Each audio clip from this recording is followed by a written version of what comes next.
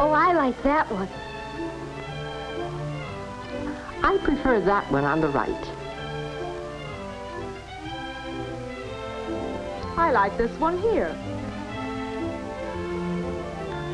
Well, actually, I like them both. But I think I prefer this one a little bit. These women are engaged in an opinion research project.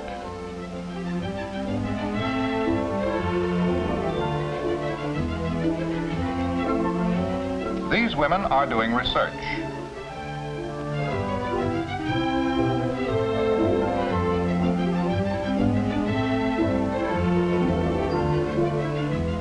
And these women are doing research too.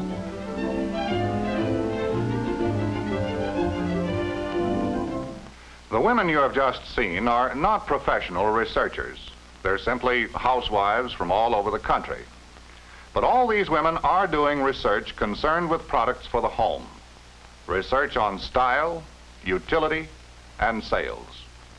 And this is Chet Huntley bringing you a report on this new partnership between industry and the American woman. It begins like this. Basic research develops new materials to cope with the space age we're living in. This rocket nose cone is an example. It's made of pyroceram, a remarkable new glass ceramic material with exciting new properties. Now, a nose cone has to be tough and durable to resist the forces of supersonic flight. So, pyroceram is a typical example of the new materials being developed by American industry through research. Now, the problem is this. Now that we have the material, what products can be made better than ever by using it? And more important still, how can industry be sure that what it makes are the things that people really want? It starts with men, designers, engineers, production men. First, they determine what things can be made better with pyroceram. How about new and better products for the home? Everybody drinks coffee. How about a coffee percolator? About 2/3 of all the people who make coffee at home use a percolator. The market research people have established this figure. Seems no doubt that there is a need for good percolators.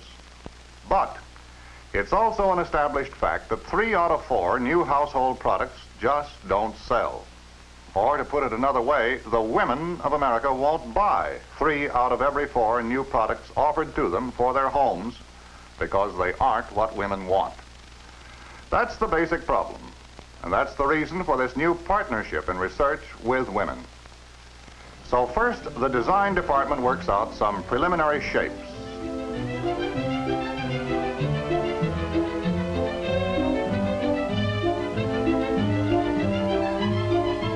And good as these designers are, they know that women have minds of their own.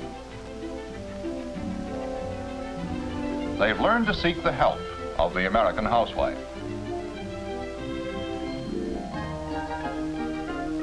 Now let's go on to the next step in design and see how American women show one company what they want before it's offered for sale.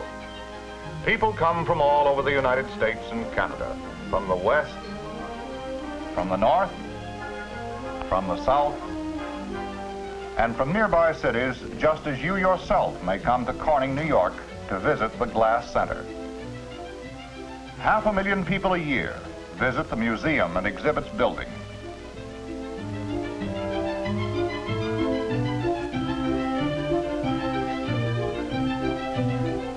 And here the story begins, at the Opinion Center. People are asked to express their opinions about new products for the home. A new coffee percolator? What do you think, ladies? She asks men too, but primary interest is in what women like. Each little detail of each new product is painstakingly researched in this way, and a lot of products get no further than here. What is your preference between these two shapes for a coffee pot? After several thousand opinions, you get a pretty good idea of what women want in the way of a coffee percolator shape or anything else. The Opinion Center survey proved that women prefer this shape. Now, how accurate are the Opinion Center findings? Well, so far, they've never been wrong. And don't forget, some pretty solid design goes into all these things in the first place. Now, this is the shape women want. What next? Well, at the same time that the Opinion Center is finding out what style women want, a lot of other things are going on. For instance, over in the lab, the scientists are running a complete series of tests. Naturally, the key to the whole thing is what kind of coffee will it brew? So thousands of cups of coffee are brewed. And, important too, is exact chemical analysis to see if the brewed coffee meets the standards set up by the Coffee Brewing Institute, which sets industry standards for good coffee.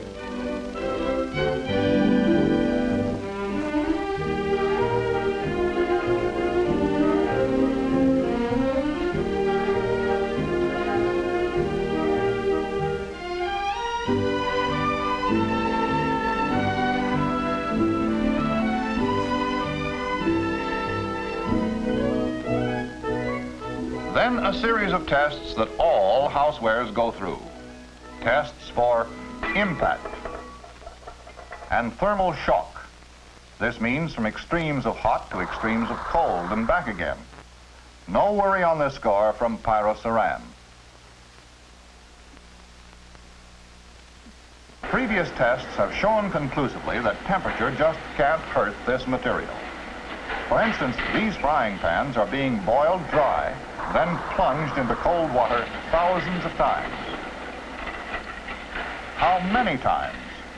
This is the original frying pan test, still going strong. Judge for yourself.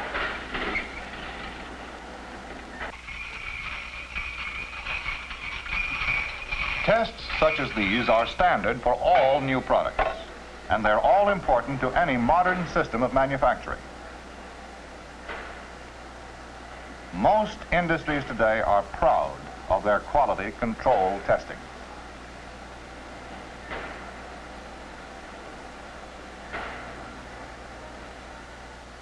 But here's some research that's important and unique. Remember, these products are primarily for women. For instance, did you ever notice that a man pours things this way? Well, women are smarter. Since they're not as strong as men, they pour this way. Who says so? The girls in the company test kitchens. They put all these products through their paces from the woman's point of view.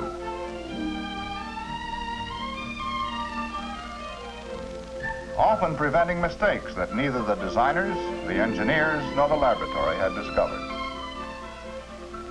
Once they pass a product, you can be sure it's pretty good.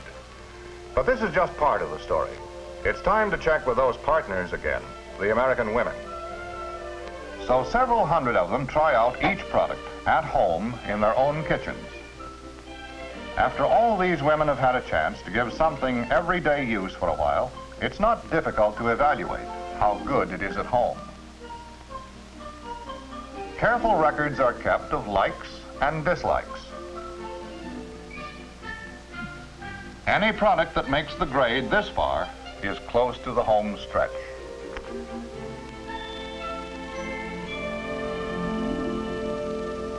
Several months have gone by, but a lot has been learned. The percolator brews good coffee. It's styled right and it can take it. But most important, it's something which has been thoroughly tested by several hundred American women in their own kitchens. The things they don't like in the samples have been eliminated, the things they do like emphasized. But now to work out the final designs, again with the help of the American housewife. The whole process will be repeated again to be sure that the final design is exactly what housewives want. Now, what do you think? Which handle do women prefer? This one? Do they want this narrow band? Or do they prefer this one? And how about these decorations? Let's see what most American women prefer.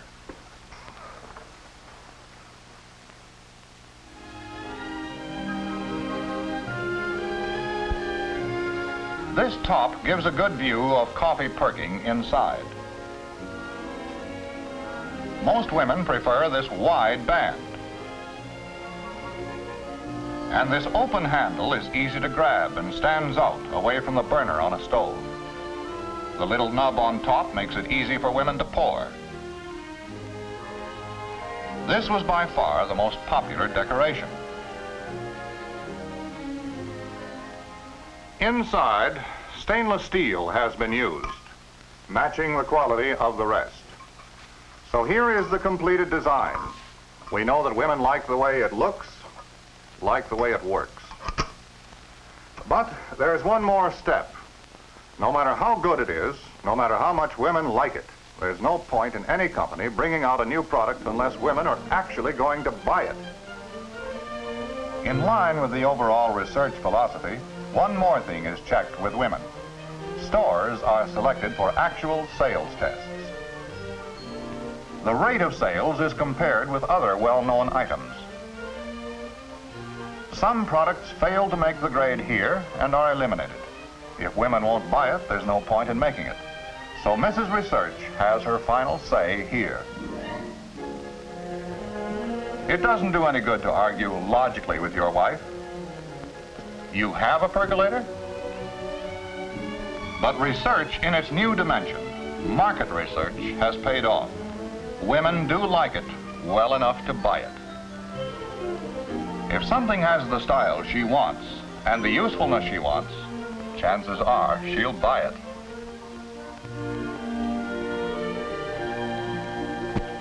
Women pick the style, women pick the utility, and women prove it in the marketplace. This is how one company has solved the problem of developing products that women want. Research creates new materials to help solve the scientific problems of the space age. Further research indicates a whole array of things which can be made better than ever before. But to know for sure that these are things that women really want requires the stamp of approval from our partners in research, the women themselves.